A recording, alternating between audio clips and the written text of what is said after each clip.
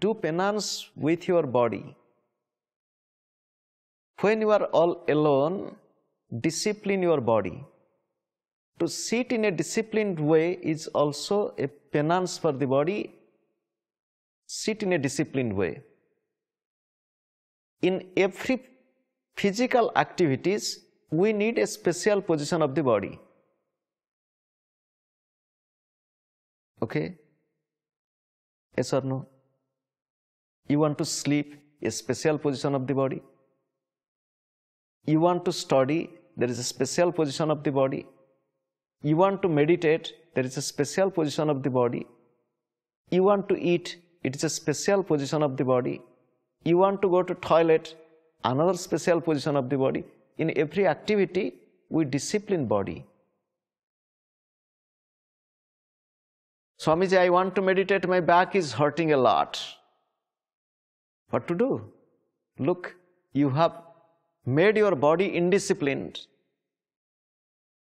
You have damaged your back because of some wrong lifestyle or some other accident, something happened. Manage it. Make your back management as much as you can do. To discipline the body. You want to discipline the body, this is also tapas. Take care of your food. Taking care of food is also discipline of body, because food keeps this body healthy or the food will make this body weak. There is a beautiful mantra about food in the Taittiriya Upanishad. Adyate attica bhutanam tasmat annam taduchyate. That which we eat and that which eats us is food. Swamiji, that which we eat is all right, but how food is eating us? Food is eating us in the form of disease. Food is eating us in the form of temptation.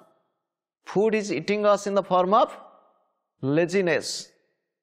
Food is eating us in the form of inertia. Do you know this? Be careful. We eat food, food eats us.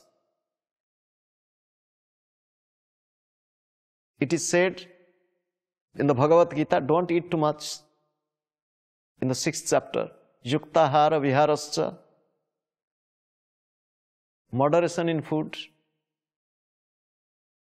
Yuktahara, take food in a meditative way. Let not just eat food just to satisfy your tongue. Let every morsel of your food, every bite of your food should bring you God consciousness, yukta ahara.